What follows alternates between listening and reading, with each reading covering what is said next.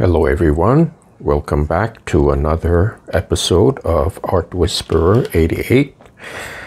On your screen I have my 8" by 10" jelly plate, and I will be playing with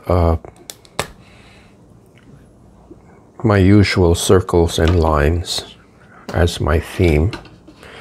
And I thought I would, I deliberately did not clean my plate off from my last printing, and I will use my fat magic marker to make some of my usual marks here.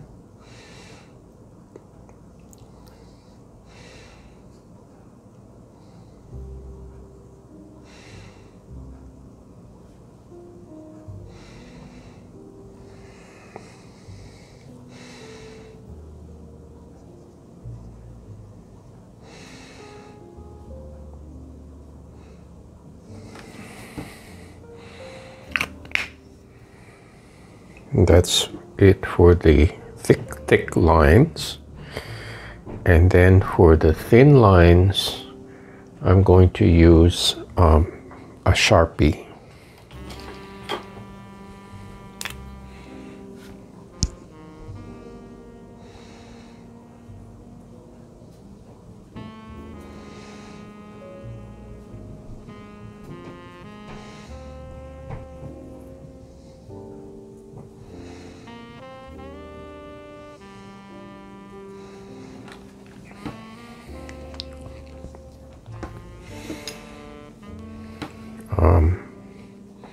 Let's see, what I'm gonna do is use some of this cadmium yellow.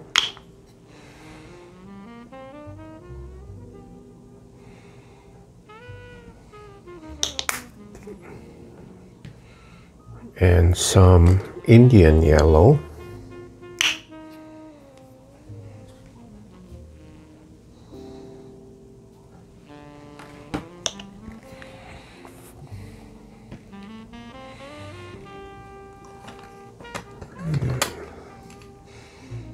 Okay.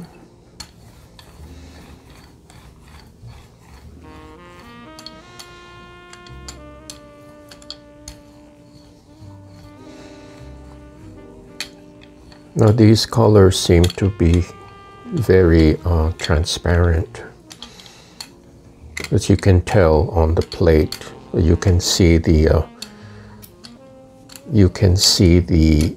black lines. Now certain colors are more opaque than others, but this is obviously very transparent. Okay.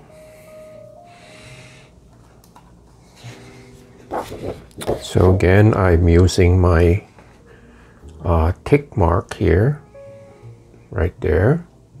I'm sorry for the camera keeps blurring.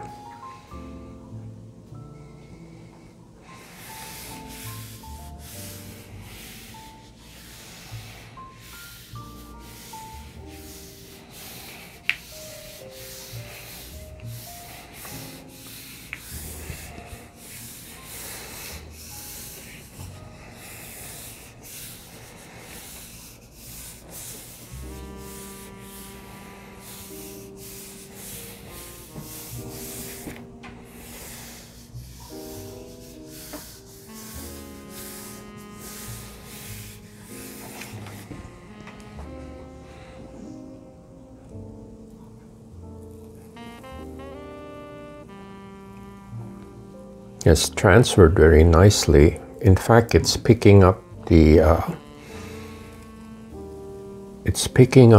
other paint that I had not cleaned off. That was my intention. I like this a lot.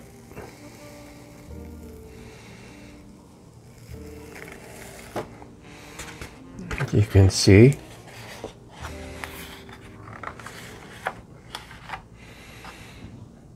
The residue is very interesting. It's a close-up. And for a first pull, this is very effective. It appears that I had done several pulls to create these subtle textures, but this is all done in one shot.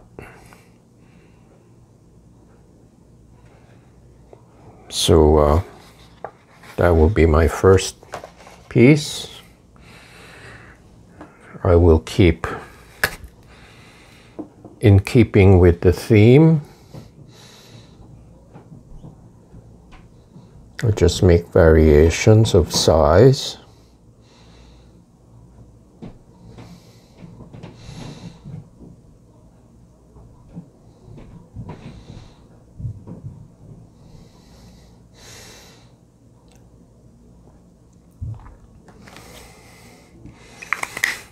And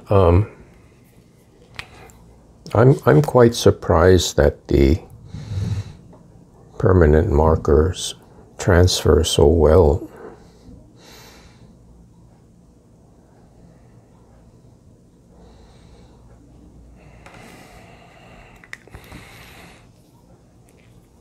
I'm gonna try a green yellow.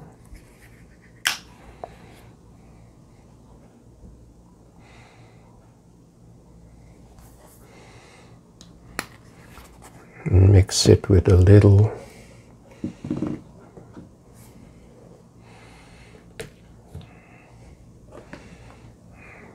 light blue.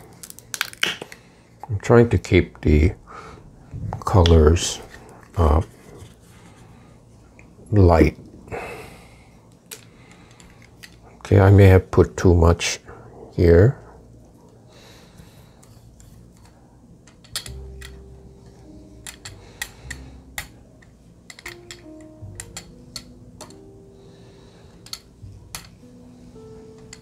Just when you do that, I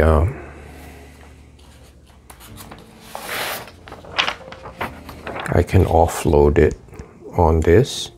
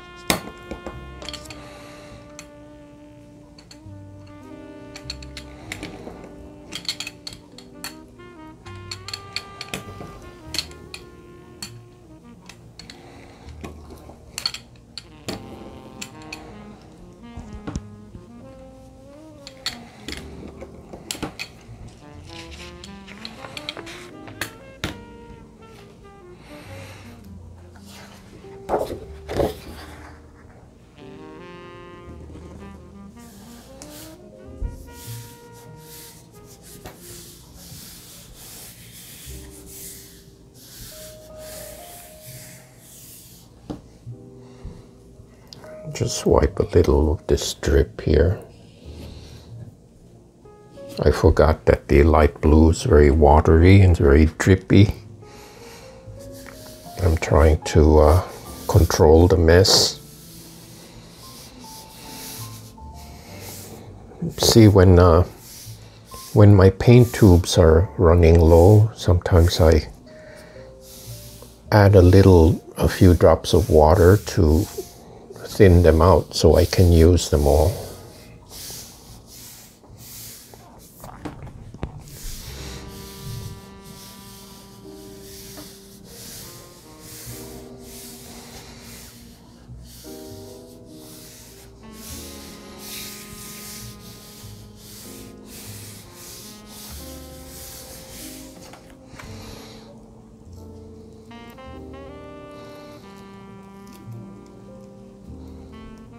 This is an interesting image because it seems faded.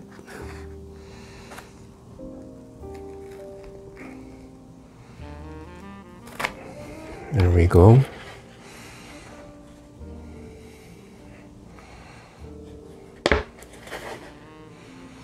That's what happens when you apply too much paint.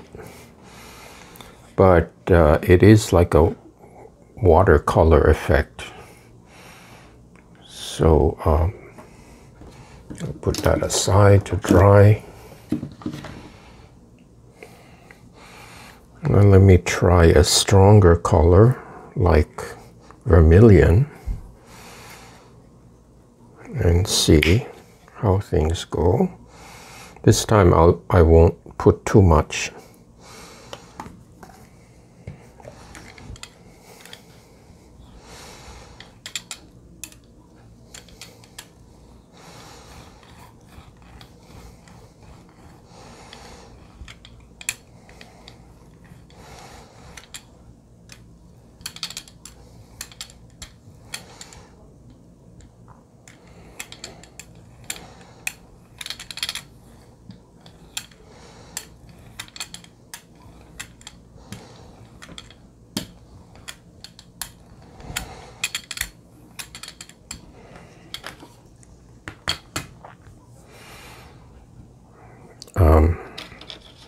I can't resist the urge to scribble.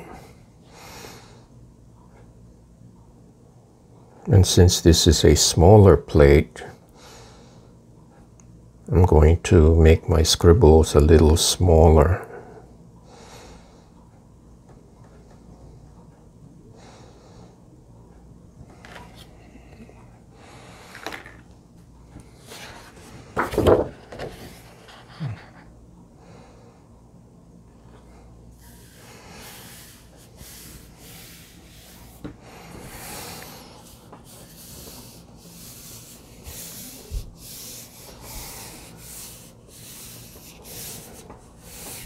Now, since I have the permanent marker circles and lines, I'm pressing really hard on the plate because I want to make sure that the image transfers completely.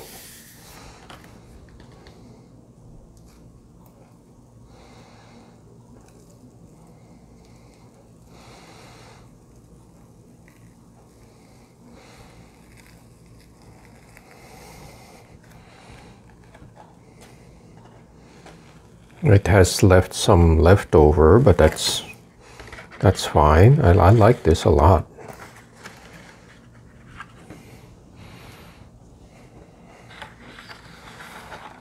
So it's a totally different effect when you have the marker circles that are kind of partially transferred. It gives it a very nice kind of like a patina, like what you see on old walls that have had lots of posters painted and removed.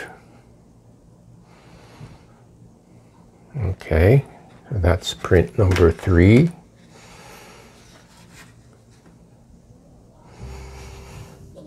Let me make some room here.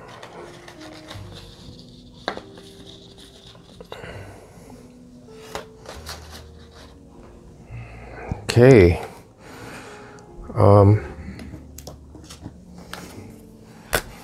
Continuing with my circles.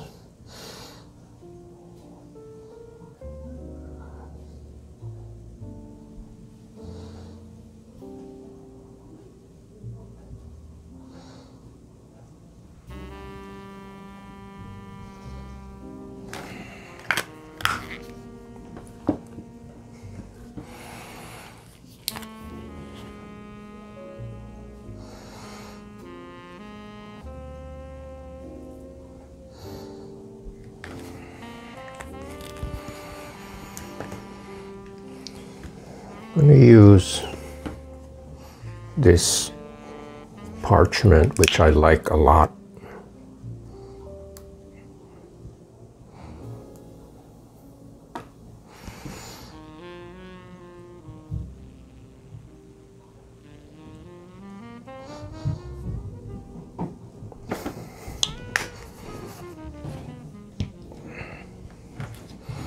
Let me find a clean roller.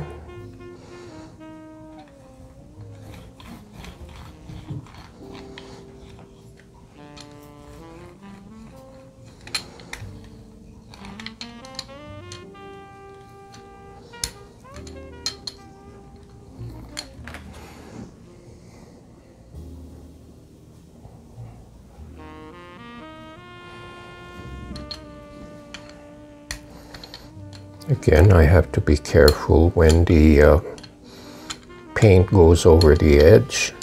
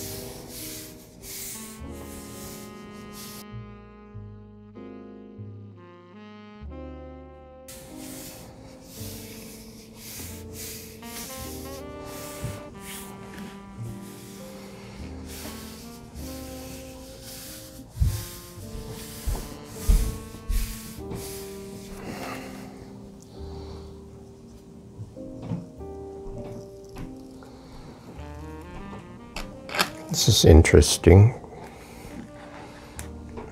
The marker actually turned purple, reacting with the parchment. It's a different kind of look.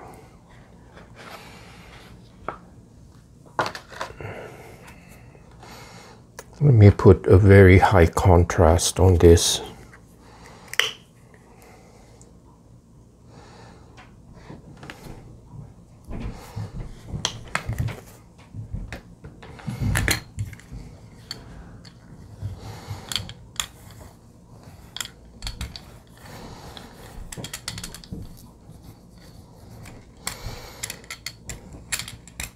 I often get the most interesting results when I combine very light and very dark against each other.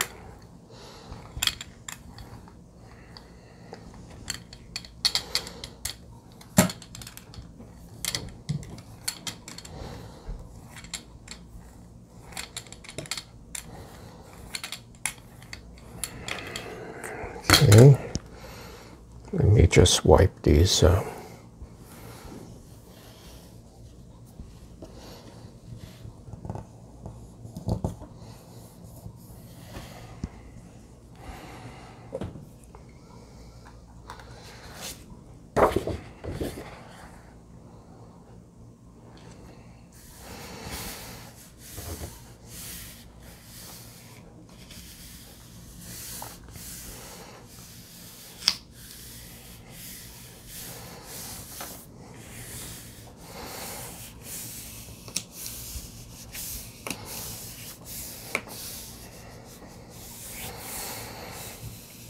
I have to say, I do like this cardstock. It's very smooth, very pleasant to touch, and it's very sturdy. It's not too thick, but it's thick enough to hold up to the pressure and the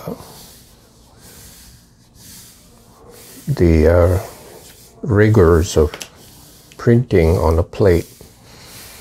I would hesitate to do this much pressure on a thinner paper. I would probably rip it.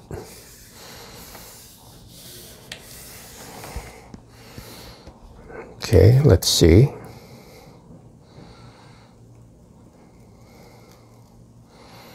Like that. I usually can tell when the transfer is successful that the paper sticks a lot to the plate.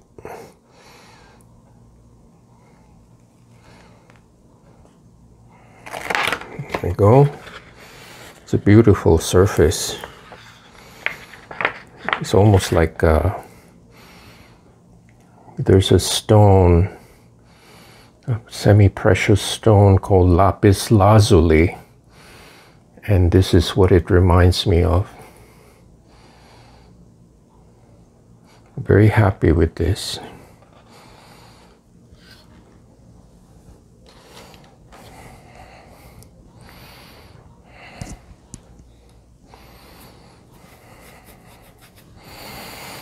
Okay, moving on.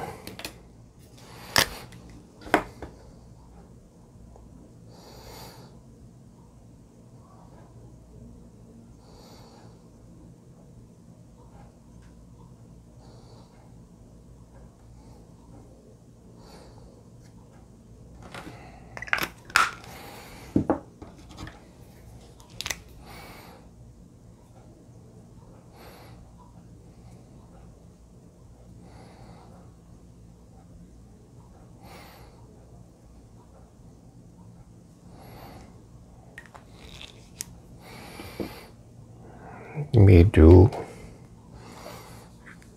a vermilion.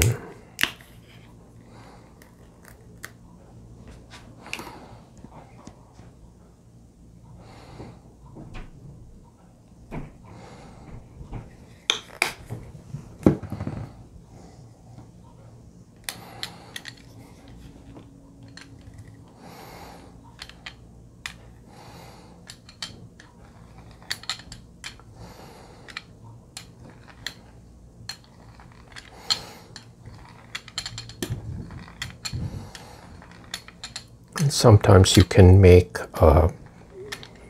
neat effects by just doing it in one direction. So you create a grain like the grain of wood. Like what I'm doing now is I'm just going in a north-south direction.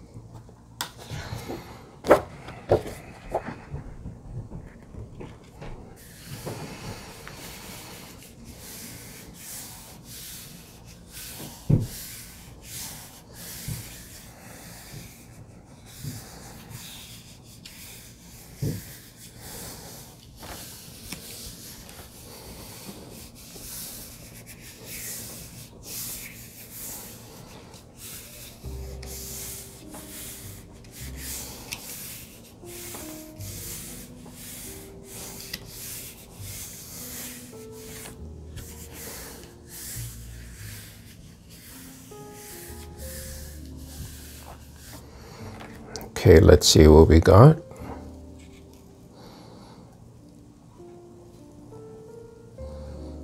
I like this.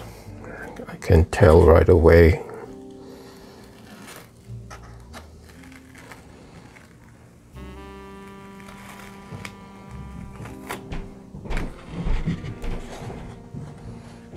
I like that mottled look.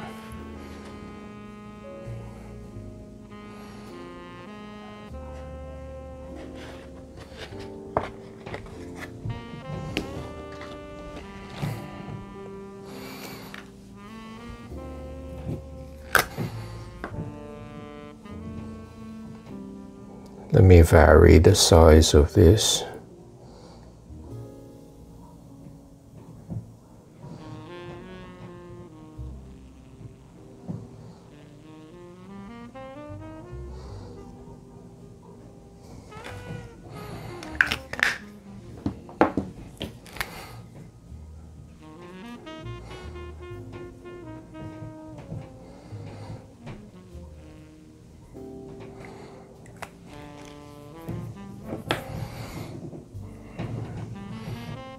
Let me try this light blue. This time I will be careful not to put too much.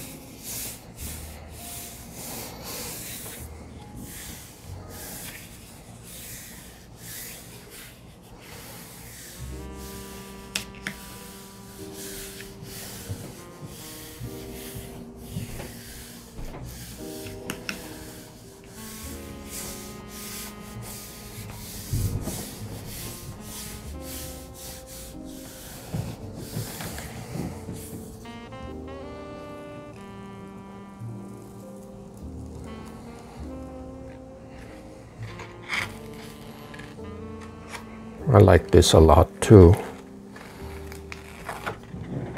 Here you go.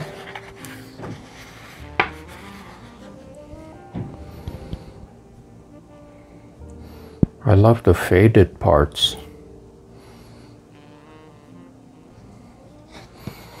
Okay, now the plate is telling me it's time to stop. It's been completely clear, and when it's completely clear of residue, that's the best time to give it a good cleaning. I know some artists just leave the plate and they want that grunge look, but I want to make sure that the plate is clean for the next printing. That's just me.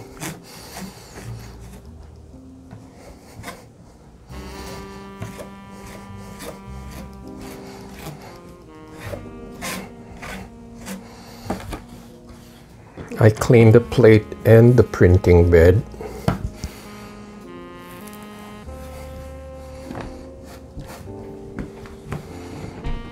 Okay.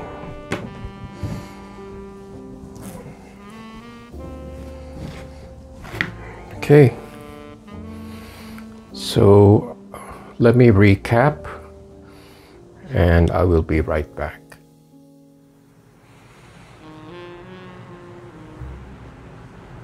Okay, I'm back from a short break. These guys have dried very nicely with the help of my fan here.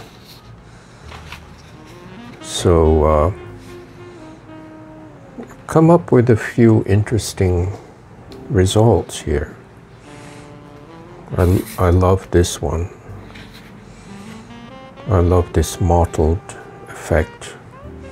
A very complex background. So this one is very interesting.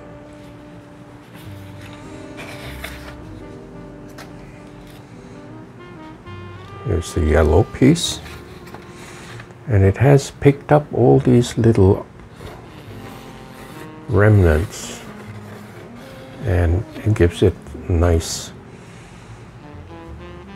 complex texture. That's what I love about printmaking, is you don't expect these results. Here's the red one. This is where I did the grain up and down to create like a grain on the paper. Here's the kind of faded look. This is parchment. This will look good with some collage on top of it. I may do the collage part in a separate video, and use this video just to feature the textures as a result. I like this a lot. In fact, I can imagine this as a large canvas if I can recreate this image. I would love to see this as a canvas. That will be my future project when I move away from works on paper and then be more ambitious and start doing works on canvas. So anyway, here are the results of today's session. I'm quite pleased with them. More than I expected. And thank you again for subscribing and watching. Please share with your friends. Give me a thumbs up, and I hope to see you next time.